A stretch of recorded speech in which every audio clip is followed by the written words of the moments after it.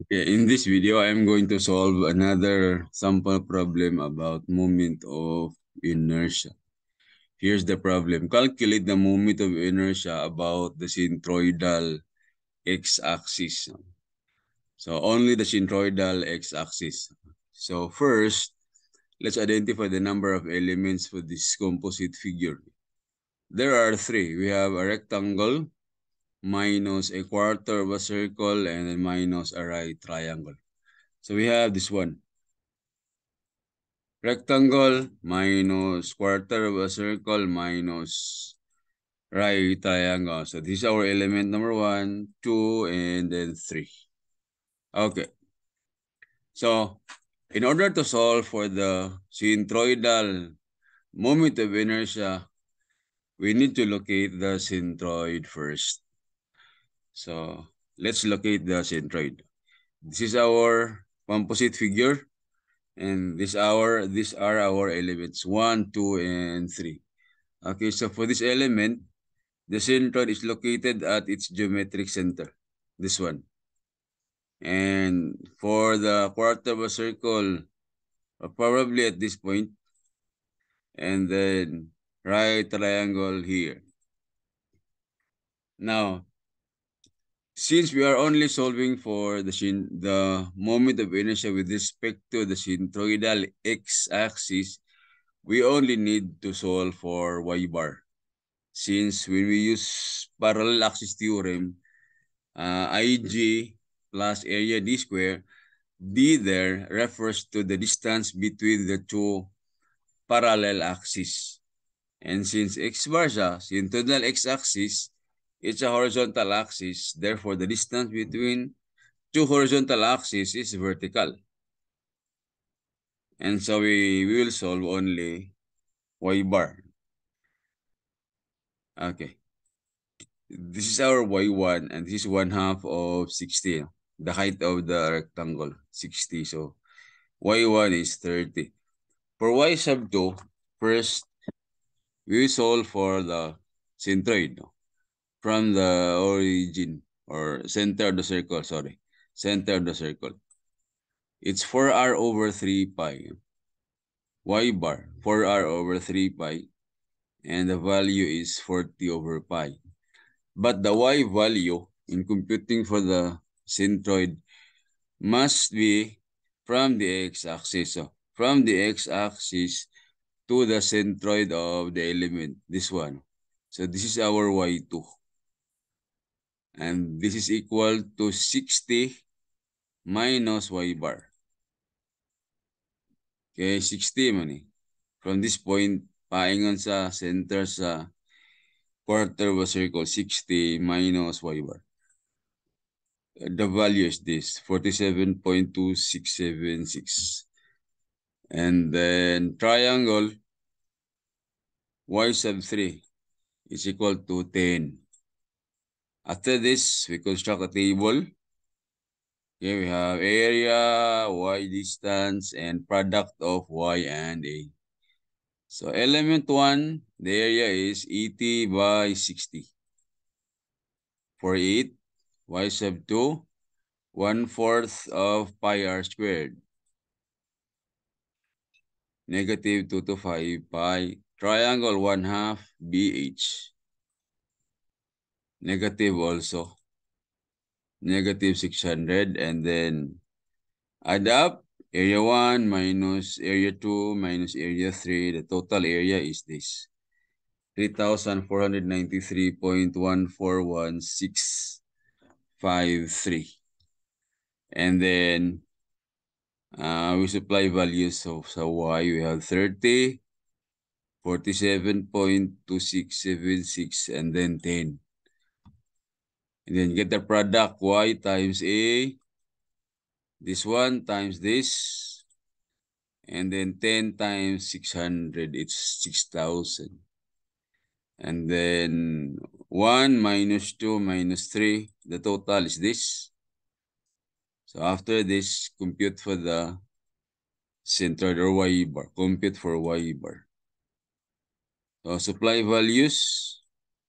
104,588.5024 divided by total area. And y bar is this one. 29.9410997. Okay. So we are now ready to compute for the moment of inertia with respect to the centroidal x-axis. Okay. First, we look at the centroid of each element. Element 1, nadir ang centroid. Element 2 here. Element 3 here. And then we plot the centroidal x-axis. It's 29 point something. That's less than 30. So this distance is y bar. Okay?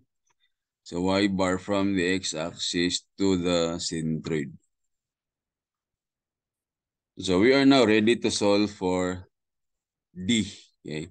For element 1, this is our D.